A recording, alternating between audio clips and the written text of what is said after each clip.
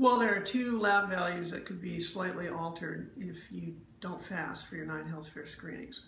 The first is glucose, and that's a pretty simple adjustment. We just raise the range. You won't see this on your results, but your health care provider or the 9 health fare or King Soopers, anywhere that you go to have some interpretation of your results, those folks will all be able to adjust for a non-fasting glucose.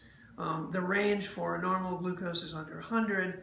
The normal range for a non-fasting glucose is 140 or under.